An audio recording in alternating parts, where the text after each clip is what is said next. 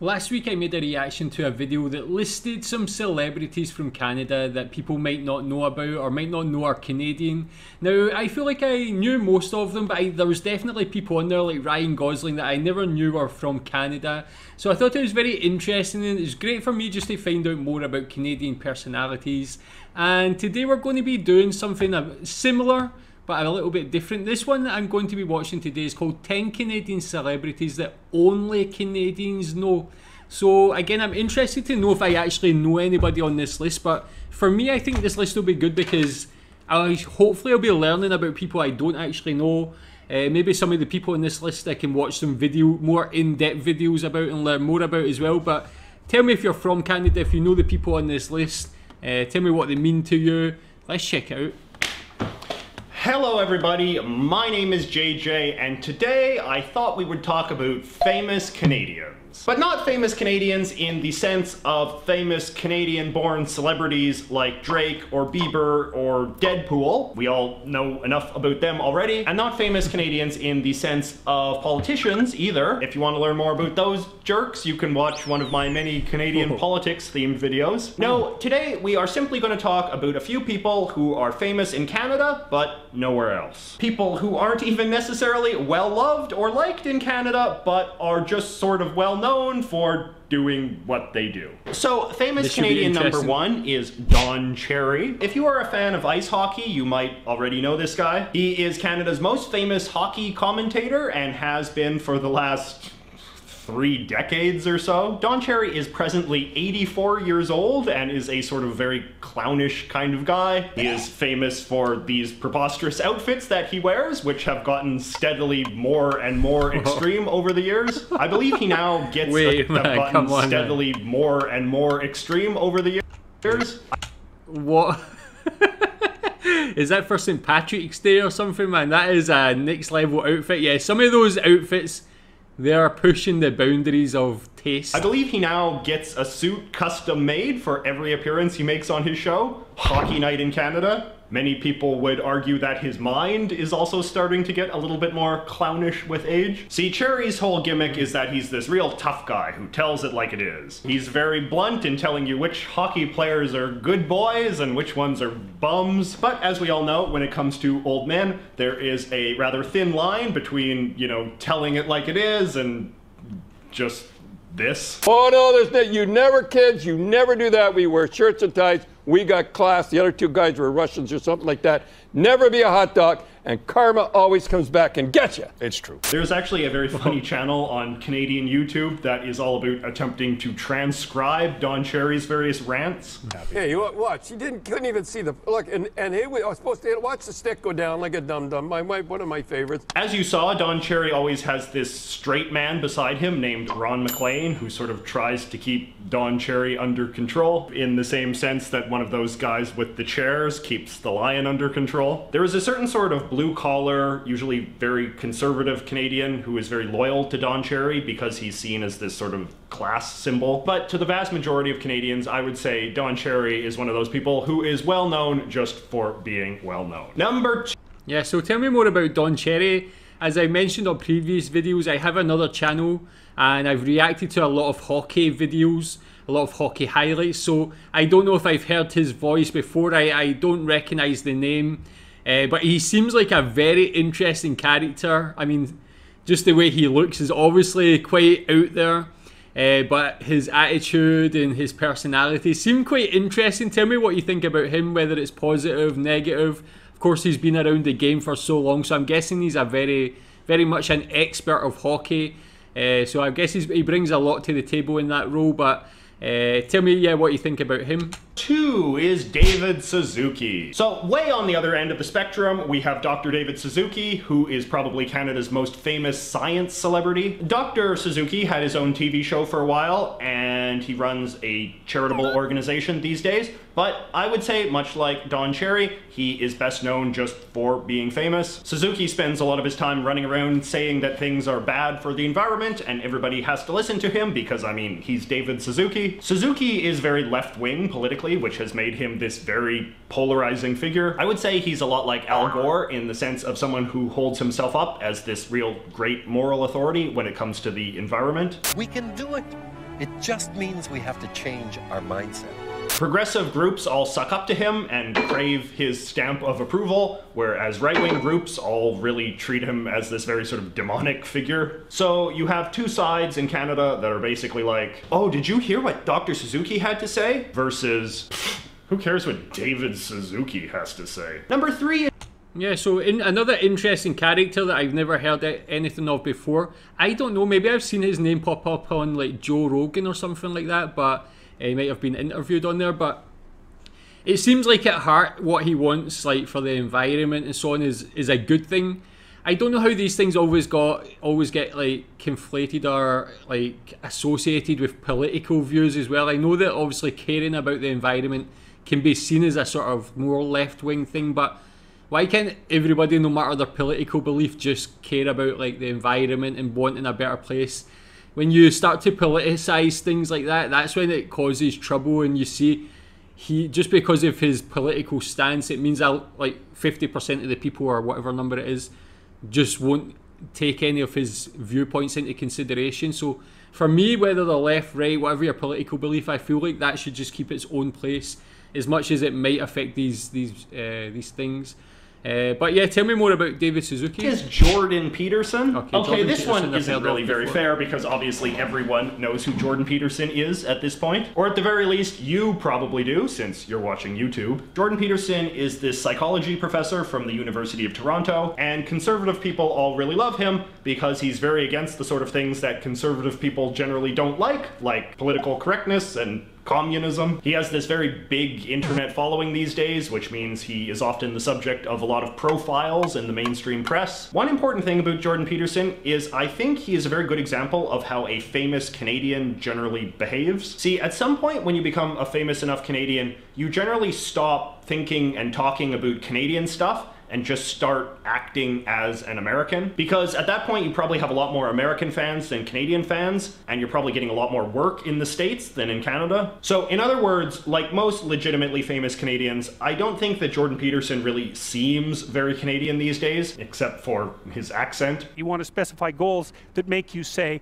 oh, if that could happen as a consequence of my efforts, it would clearly be worthwhile. Because the question always is, why do something? I'm actually hoping to do an interview with him someday, because as a psychologist, I think he might have some interesting things to say about the sort of fragile nature of the Canadian identity. Number 4.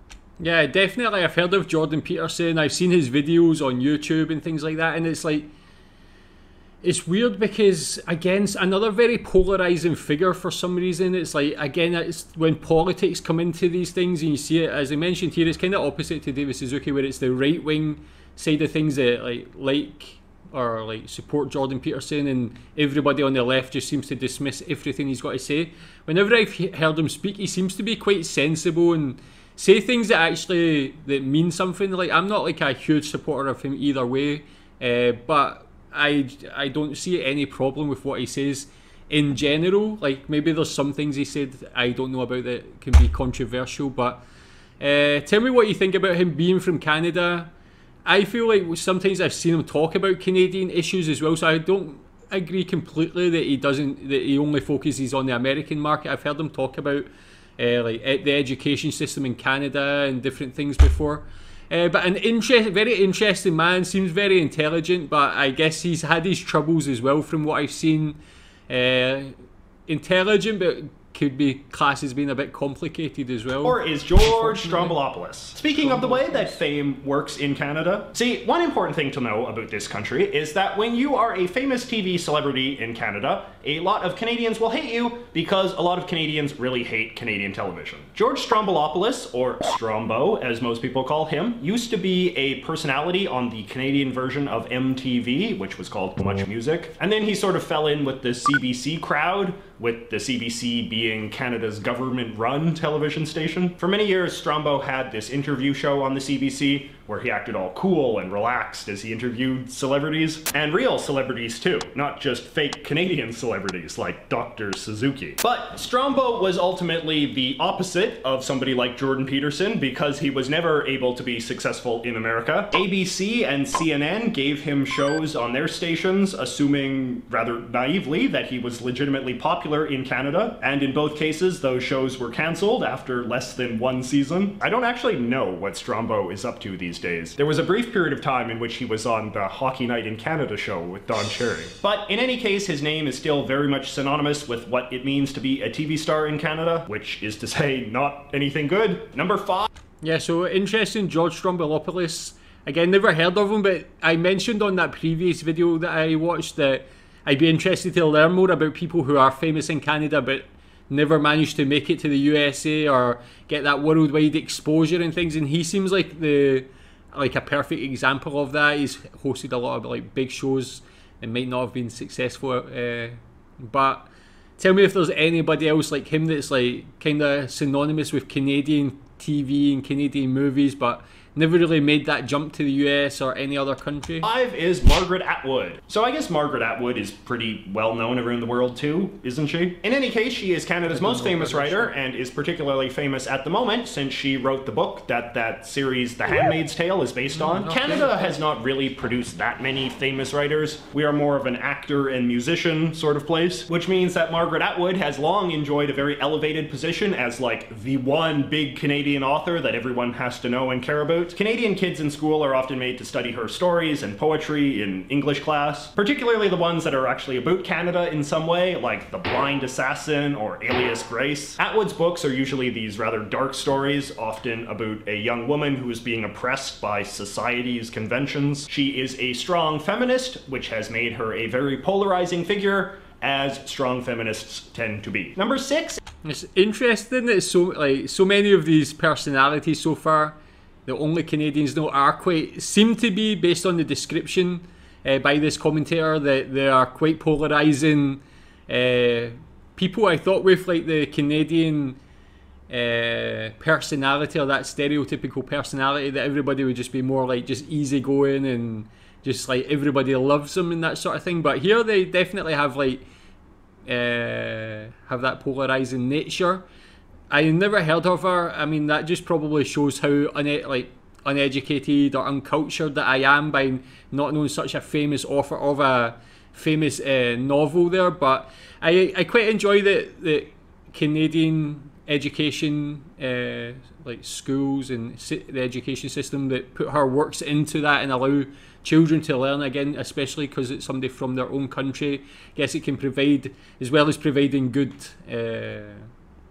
study material, can also provide good inspiration that it's their fellow Canadian that they're reading about or reading their work. This is Peter Mansbridge. Peter Mansbridge was the host of the CBC Evening News for 30 years, from 1988 to 2017. His retirement last year was treated as this really big deal, at least by the CBC. He was this sort of boring, familiar presence to a lot of people who watch the CBC News every night, which is actually not that many. It is possible you might recognize Peter Mansbridge from his brief viral sensation a few years back. Since Mansbridge was on the air for such a god-awful length of time, it was easy to go through the CBC archives and find embarrassing clips of him talking about extremely out-of-date things. And a few years back, somebody found this clip. They log on to personal computers connected to phone lines and communicate across cultures and continents.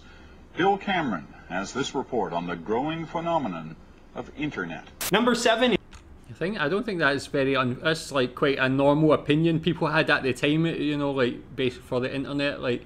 But again, people like that, in the UK we have similar newsreaders and people that you don't really take much notice of, but they're there every day, so they actually become like a relatively big part of people's life, maybe a small part of people's life that they check in with every day, get their news, and it's like this person, it just becomes like part of your living room.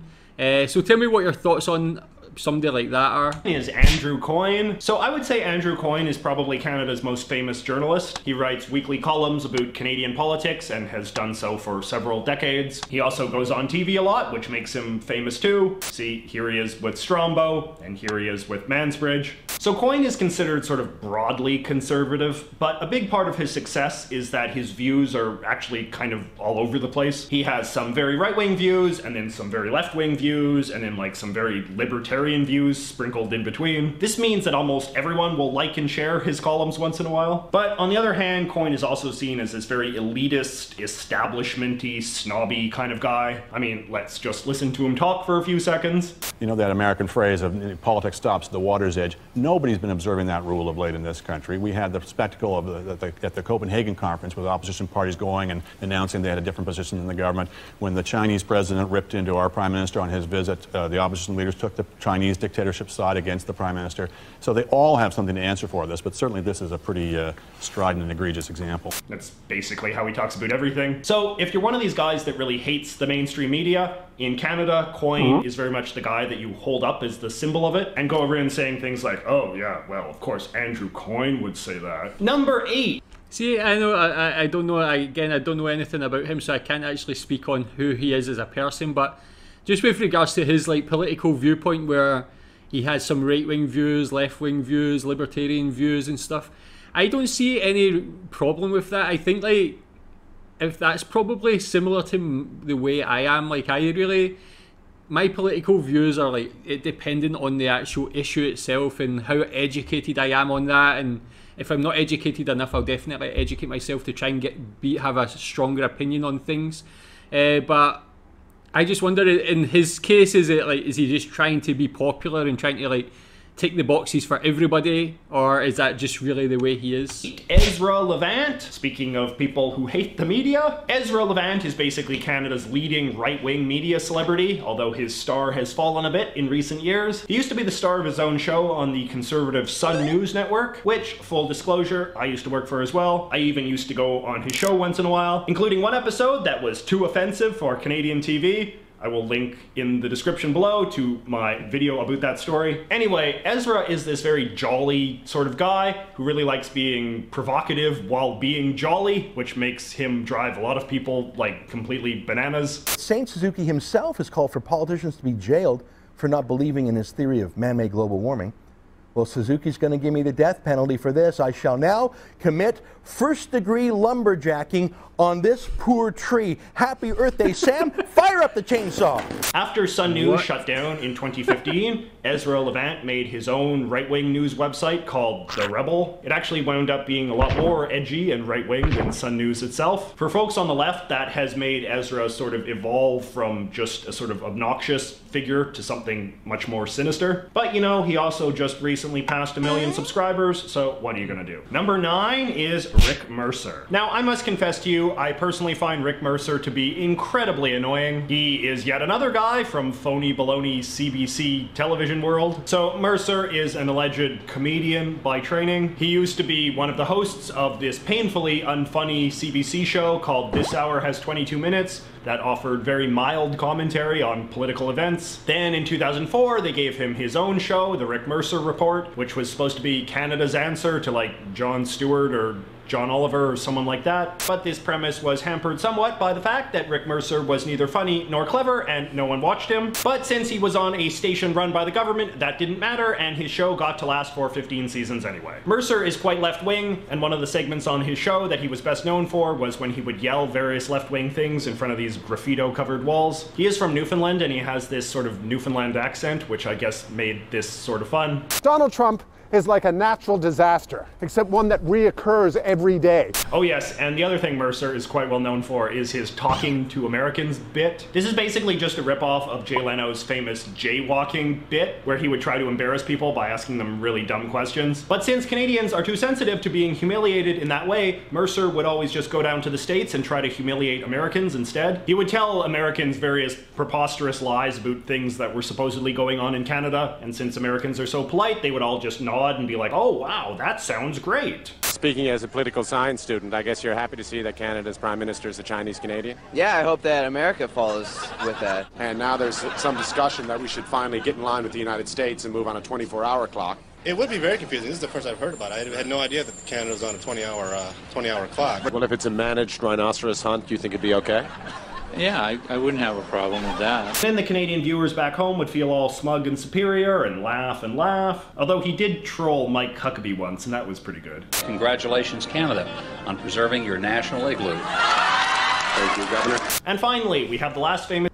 Tell me if I should make a reaction to those videos. They sound quite interesting, but I don't know, yeah, like what people's opinions of that sort of content would be. Tell me in the comments. Canadian, Christopher Hatfield. Though we haven't heard much from this guy in a while, Chris Hatfield was probably one of the most famous Canadians on Earth circa 2014 or so. As you can see, Chris Hatfield was an astronaut. In 2013, he served as the first ever Canadian commander of the International Space Station, which was kind of a big deal because, as you might expect, Canada does not produce a lot of astronauts. But what made Commander Hatfield truly famous was his love of the spotlight. During his time in space, he would do lots of antics, like play his guitar, or sing, or do interesting science experiments, or post cool photos on social media. And then when he got back to Earth, he really tried to milk his reputation as the cool dad astronaut as much as possible, churning out books and cartoons and music videos and all of that sort of thing. But then I think Canada collectively started to feel a little bit of Chris Hatfield burnout, because you don't see him as much anymore. He does have a relatively popular YouTube channel called Rare Earth, although rather revealingly, he doesn't seem to appear in many videos. So yes, that is 10 famous Canadians for you. Question for my international viewers, have you heard of any of these people? And question for my Canadian viewers, do you know anybody that I should have included but I didn't? And who would you include if you were making a similar list about people from your country? Remember— Yeah, tell me more about that. Tell me your opinions. Is there anybody that should have been on that list that wasn't? Chris Hadfield, I've heard of him before. I think I've seen like his videos when they went viral in space and things, but I never really knew much of him as a personality. I don't know, like, was it wrong to come back and try and, like, as he said, milk it? I don't see anything wrong with it. He done something very special. He's an astronaut. Not many people can say they did that. If he wants to come back and try and monetize that and do some songs and do some other fun stuff, for me, go ahead.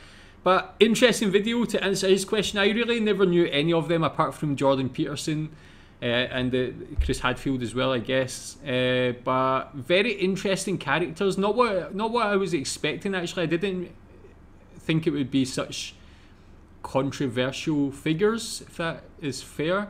But interesting. Really, I feel like I learned more about Canadian culture in this video compared to the last one, because I'm learning about people I never knew about, and especially people that are very well known in Canada as well, that maybe people in other countries don't know about, like me. But tell me what you think about that list. Is there anybody on that list that you like, anybody you dislike for any reason? Yeah, thanks.